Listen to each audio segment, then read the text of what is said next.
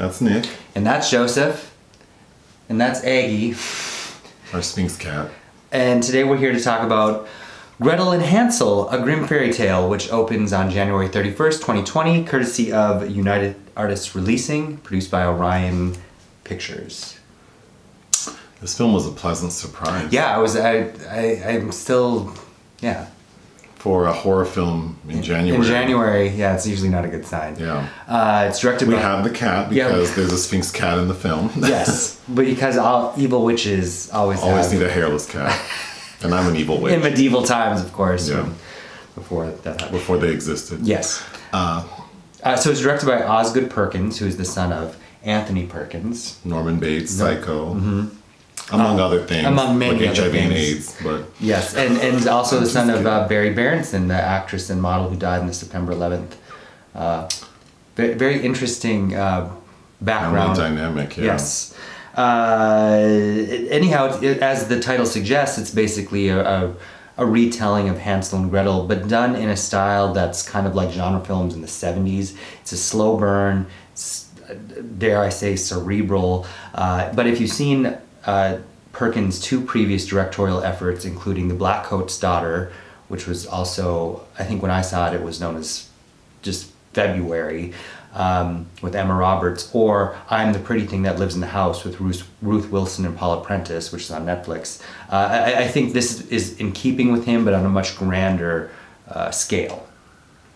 So it's shot by Gallo Olivares. This is only his second feature as cinematographer. Wow. Has done a lot of shorts. I love the score. Robin Couder, Frenchman, who did the score for the Maniac remake in 2012, okay. which with Elijah Wood. Yes. And then a really an underrated film called Planetarium by Rebecca Zlotowski that I think went over people's heads in 2016. Anyway, great score. Love the look out of it. Like German expressionistic vibes, vintage John Carpenter. Well, hold on. So the story, the fairy tale most of us are familiar with is Hansel and Gretel go off into the woods. And with the trail of breadcrumbs. To get back home, and they meet the witch who wants to eat them. Yes, and I think they end up fooling her and instead baking her in the oven. So a semblance of that is still evident. But it's a retelling. It's a retelling. Okay, so Hansel and Gretel are kicked out by their mom, who clearly is like emotionally distraught after... I couldn't quite tell if the father died or he just ran away. I don't remember.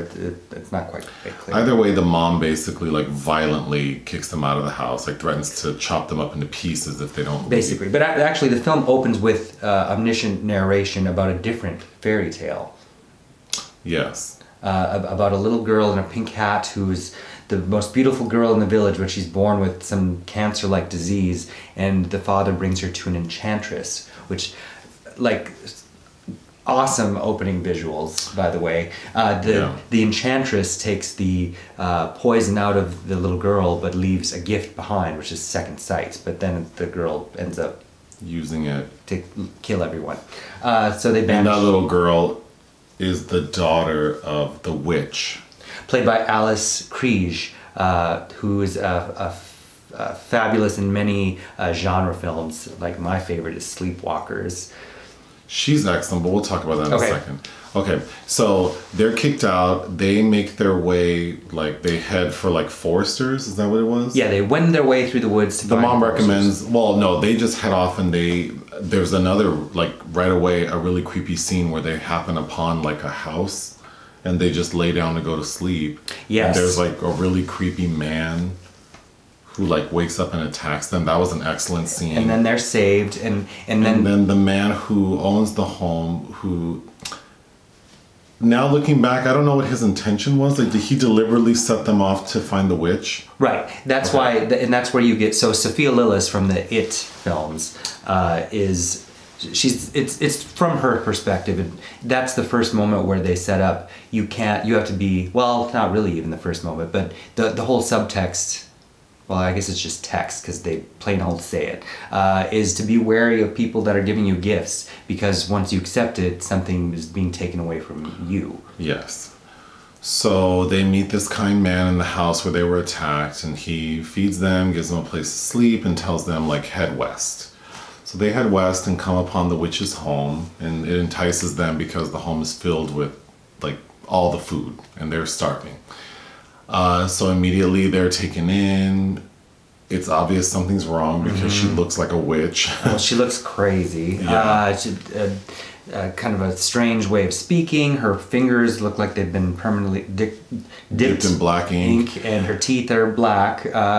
She's amazing. We'll talk about that. But ultimately, she wants to eat the boy to get rid of him because she eats children, and she recognizes that Gretel has, like, what? So this has the same gift she has. Spoiler alert! Yeah, would be spoiler that. The retelling of this includes the fact that Gretel shares the same story as this witch. She's a witch as well. Yeah, she's been gifted. But she does not want to eat her brother, so she saves him. So basically, like, she defeats the witch and sends her brother off to, hopefully grow up and stays alone with the Sphinx cat. And stays alone with her Sphinx cat to, I guess, practice her witchcraft. And but kind of for the good. she's kind of a good witch. Yeah. Because in the very end, she sees all the little kids that the previous witch had trapped in the woods, and she kind of, it allows them to be set free.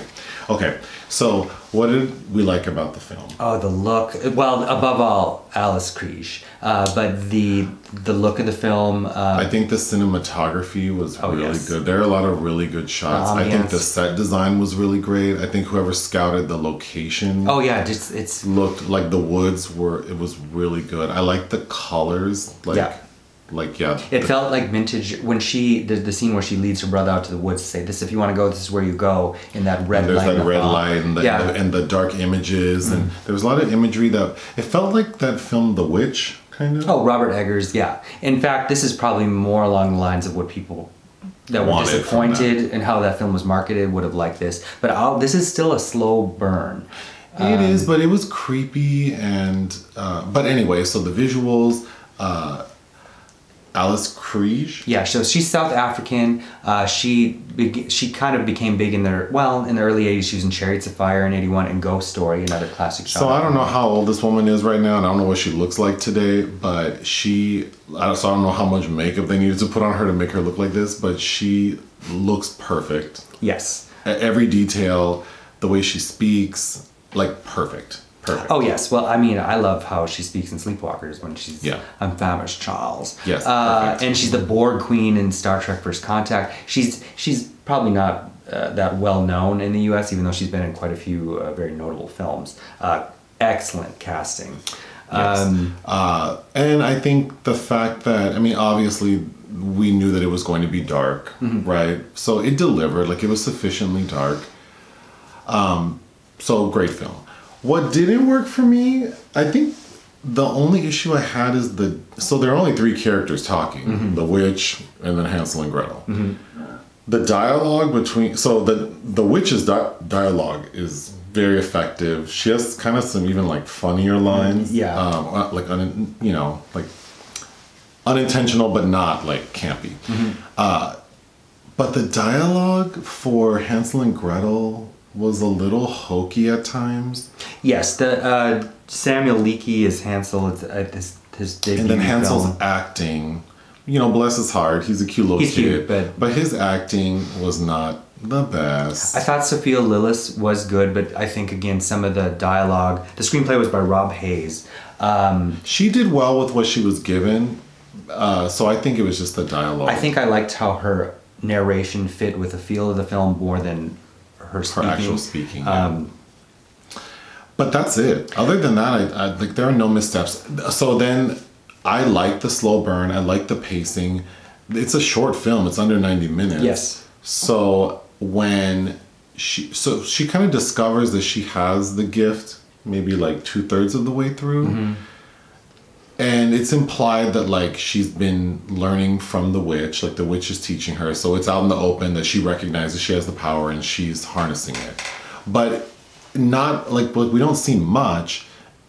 And then she creates a potion to put the witch to sleep. And then kind of like is during that time is able to like witness what's going on and sees that her brother is about to be eaten and defeats the witch with her powers. It's so it happens very fast. a bit of a rushed. It feels very like rushed. this would have actually been a film that would have benefited from like maybe another 10 minutes of some other sequences. Which I never want to sit in the theater longer than I have to, but I agree. I think this film needed an extra 10. And I would have welcomed it. Yeah, because the scene where she defeats the witch, it literally happens like so fast. She just like harnesses her power and kills the witch, and then we're done. And it almost made me wonder, and it because he eventually is shackled to the Hansel and Gretel, well, you know, and their names are switched around here, storyline. I almost think this would have been so much better if he had just, it could have been inspired by, but he does a whole totally new. He doesn't even need to be part of that, because the set up the bookending fairy tale is much creepier, I think, than Hansel and Gretel, about that little girl with the enchantress. Yes, the tale within the tale is also quite creepy. You know, maybe there'll be a spin-off with that. Well, you know, every few decades we get some Hansel and Gretel. There was that terrible Hansel and Gretel Witch Hunters with that was abysmal. This is leaps and bounds more creative and effective. This is there's a campy film with Shelley Winters called Whoever Slew Auntie Roo that Curtis Harrington directed. That's a lot of fun, but like total camp trash. But so I would give this film 3.5 out of 5 stars. I concur with that. I also would like to see more things from Osgood Perkins. I definitely recommend you go back and watch his first two. I would like to see him do more Grimm's fairy tales. Yeah, maybe that could be his gig. But yeah, this is a great movie. Because both of those films also deal with women trapped in houses and the things that have been there before leave residues. Or it's in his first film, it's girls in a college campus. What's the other movie coming out this weekend? The Rhythm Section. Oh, the Rhythm Section. Yeah, if you're gonna go spend your little $19 or whatever a movie cost, I think this film's worth it. Oh yes, definitely, I agree. Do you have anything else? No, that's it. All right, bye. Bye.